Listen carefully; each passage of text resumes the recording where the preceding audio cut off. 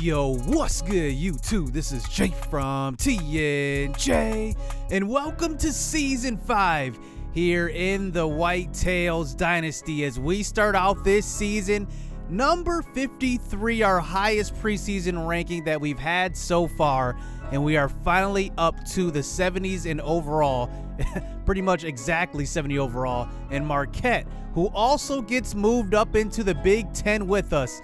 They start out 7 spots below us, but the predictions say that we're both going to finish at the bottom of each side of the conference. But we do have some good news. We have a couple of preseason All-Americans, starting with Marvin Woods, who will definitely lead the way for us. Nathan Beaver, who was a surprise All-American last year, and then our All-American safety Ryan Robinson. But look at this, preseason second team Xavier Storm. He got disrespected last year, to be honest. He should have been an All-American as well to finish last season. Almost 100 catch, 1,000, 1,200 yard season. So now we have a different quarterback at QB1. I don't know who it's going to be, but we'll see as you will go into this episode. Brian Simmons and Justin DiRoberto are both prime candidates and ready to play. At receiver, Francis Smith will play a big role. He's a big body guy, 6'5", and he's got decent speed. And then let's check out Maurice Highlights Jackson, who I decided not to redshirt because he will play meaningful time in the slot, along with Jacoby Beck, who will move back over to receiver after playing a season or two at running back.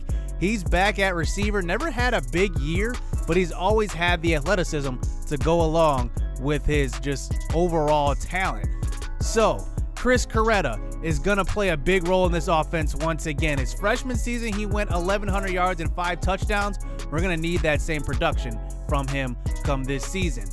Our biggest recruit of all time is here. Jonathan Simmons is the freshman on campus who's going to start right away. He's 78 overall. He was our highest rated guy before training. He's going to wreak havoc on that D-line. Along with Blake Childress, he will finally step in the place of Tucker Okonkwo full-time.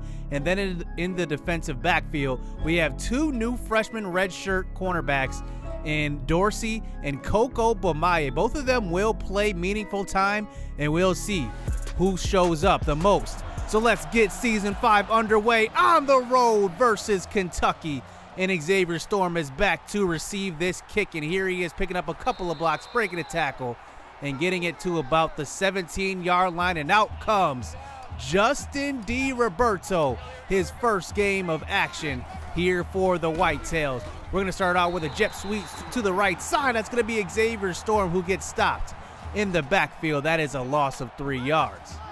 So I did decide to go with Justin DiRoberto because he has better accuracy. Here he is, his first throw out to the right side. That one is inaccurate, out of bounds.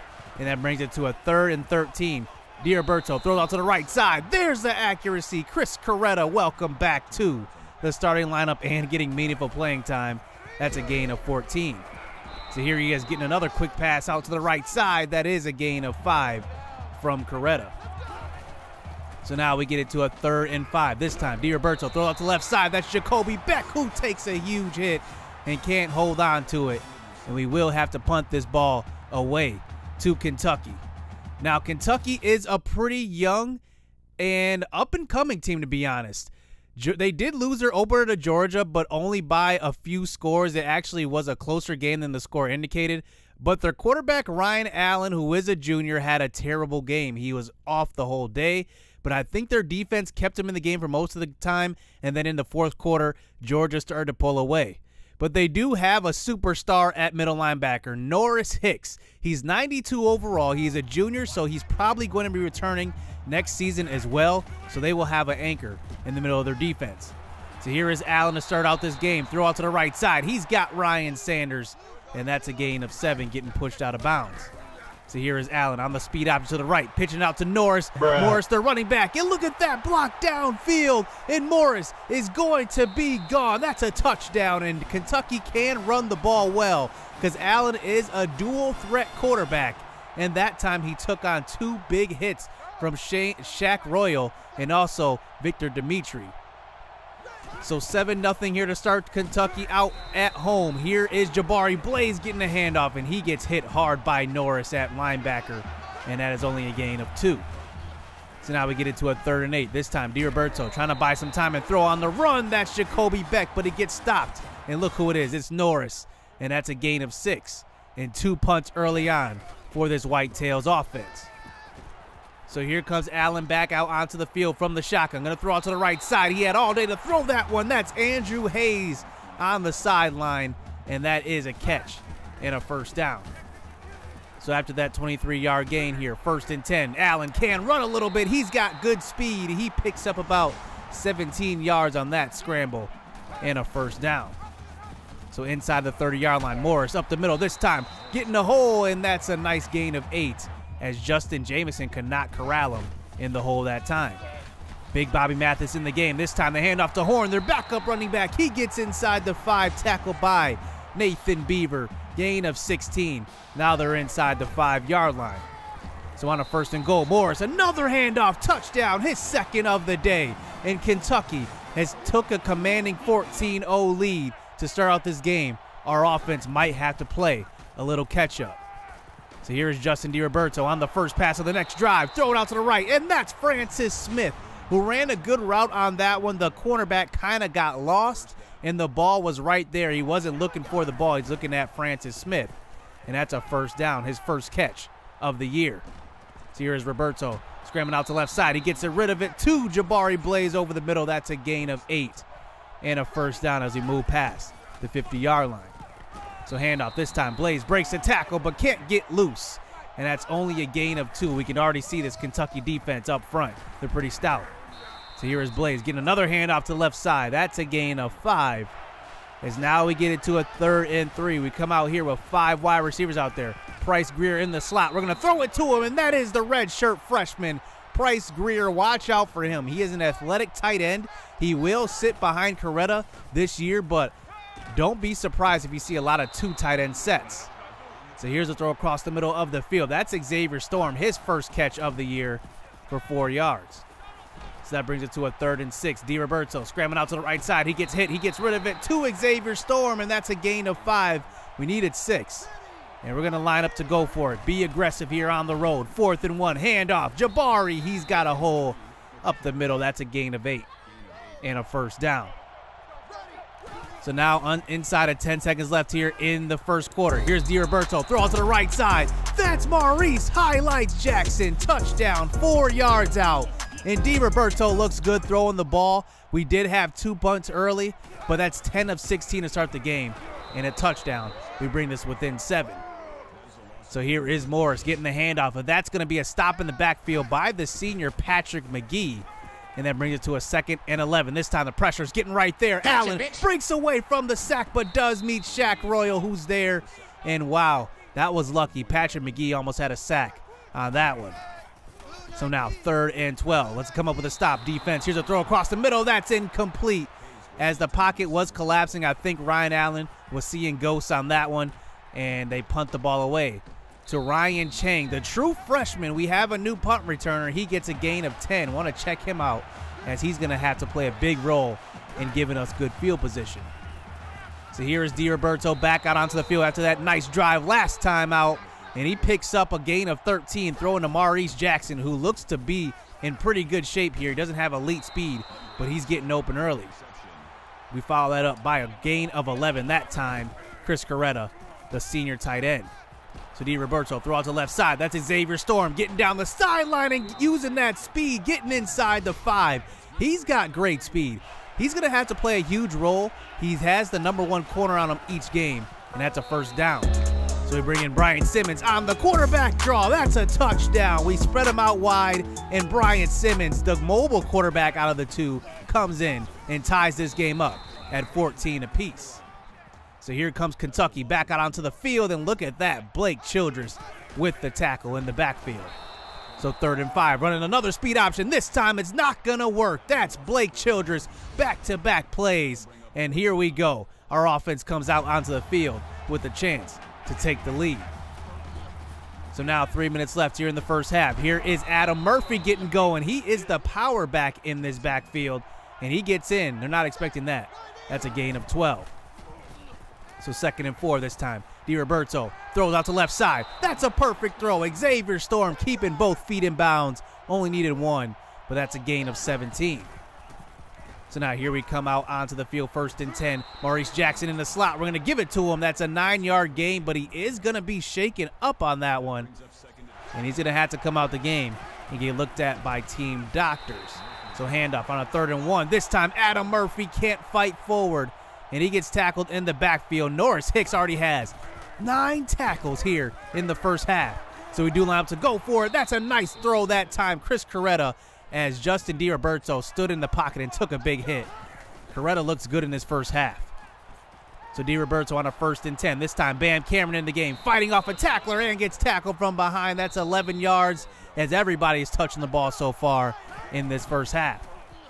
So 30 seconds left here. DiRoberto throw out to the right side. That's Storm who gets open and cannot get inside the pylon, but a gain of 15.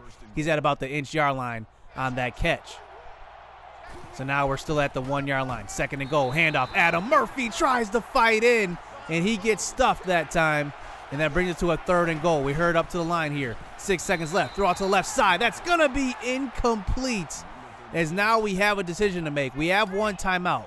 We line up to see what the defense comes out in, and I don't like it. So we are going to call a timeout and come out and kick the field goal, take the points, as we go into halftime with the 17-14 lead. Our offense did start out a little shaky. It's expected with a new offense and a new quarterback. Here we go, 2nd half. So here we come out in the 2nd half on defense. Can we stop Allen? He hasn't been able to throw the ball well, but here's a throw out to the right side. Morris, and he actually loses ground on that one. That's a loss of 4 yards. So 2nd and 14, run the screen pass out to left side. Allen gets swallowed up. That's everybody there to get him. Nathan Beaver gets there first. Blake Childress was also there as well. So 3rd and 23 this time. Throw out to the right side and another screen pass, and that's Brad Robinson with the tackle behind the line, and we get them to punt the ball away. So here we go with the 17-14 lead. DiRoberto isn't as mobile, but he scrambles out to the right side, finds Chris Coretta, who's been open quite a bit in this one. That's a gain of about 19 yards.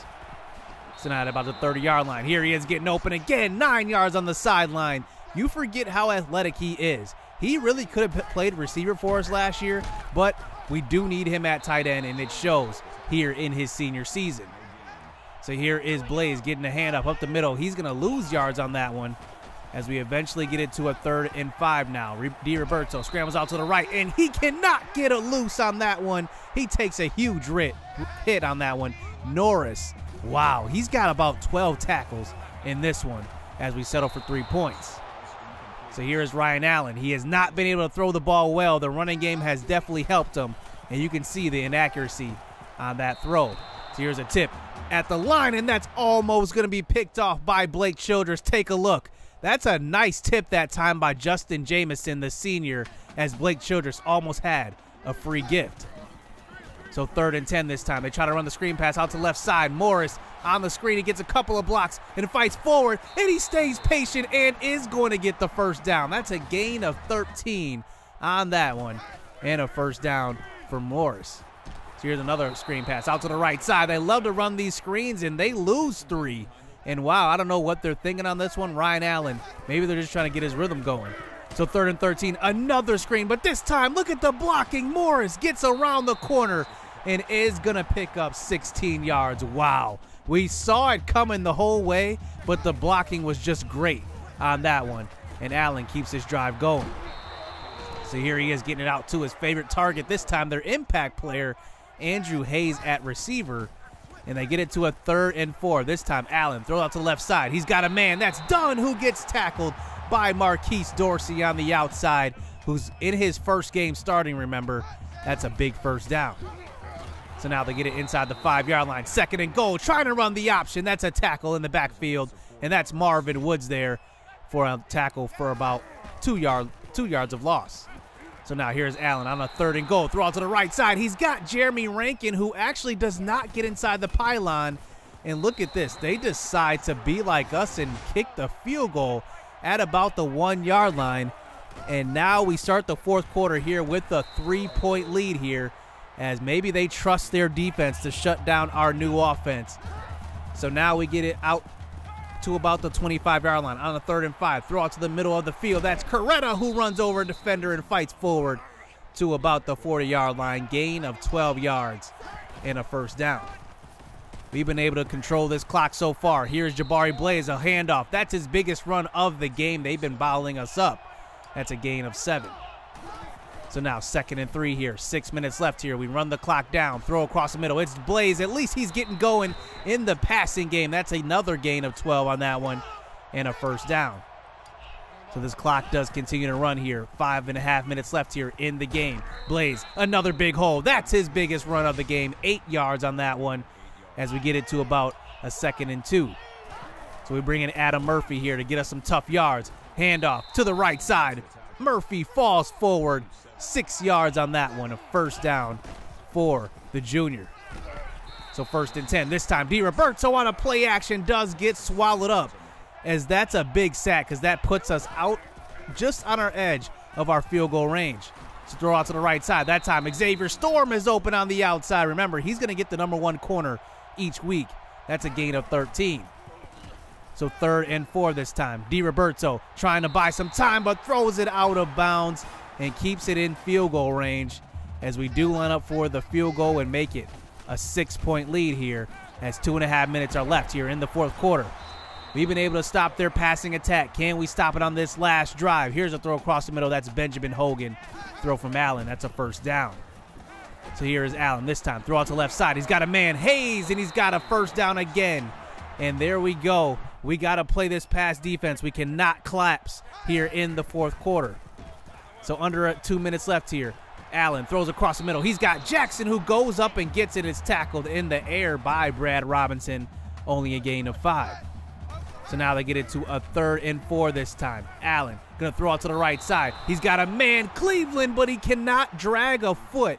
And it's going to be a 4th and 4. This is a big-time play. It could decide the game. Allen, throw out to left side. He's got Morris out of the backfield, and that's a great tackle by Marquise Dorsey and Zane Alexander, who's out there first. And we get them to get up short of the first down. So here is Jabari Blaze. Handoff up the middle on the first down. As we want to kind of milk this clock here, they call their first timeout. Handoff up the middle. Blaze fights forward for about a gain of 7. They burn their second timeout. So 3rd and 2. A first down wins it. Simmons, quarterback keeper. He's in. That's 4 yards. And that will be the game as we come in and kneel the clock out, and we get the win here in Justin DiRoberto's first stop on the road versus an SEC school. There we go. That's the momentum we need to start out this season. We have a tough schedule, and we get a great road win as our defense held up and pretty much stopped them through the air. Besides that one big run, I would say our defense played pretty well. We did not get any sacks. Well, we got a couple of sacks, but still, we didn't really get the pressure that we wanted, but it got the job done. And we knew this would be a slow start to the game with this new playbook, because remember, we have the new offensive coordinator who comes over with the Toledo playbook, so it's a lot different. As you can see, Coretta had a big game. 8 receptions, 92 yards. Storm had 91 yards as well. Maurice highlights Jackson. Actually was taken out of the game after that second quarter injury, and he gets a touchdown, but he played pretty good from the slot in that limited amount of time. So Nathan Beaver leads the team in tackles. He had a sack. Shaq Royal had a sack as well. Blake Childress almost had a sack. But that's a good team win as we control the clock. Look at this. Double the amount of time of possession. Look at that. 21 minutes to 10 minutes. And next week, we are 1-0 going on the road at Washington. Number 20, the rematch of the bowl game lost last year. So this means a lot for the program as we look to get our revenge on the road. Kirk is going with Washington, so we're going to have to come with our best game. Hit subscribe, hit that like button, stay tuned. Let's get it. Let's go. I've been working hard for a minute. The ones who don't deserve it seem to be the ones that get it. The ones who speak the truth never get the recognition, but the ones that act foolish seem to get all the attention. It don't matter though, yeah, and it don't even matter though, nope.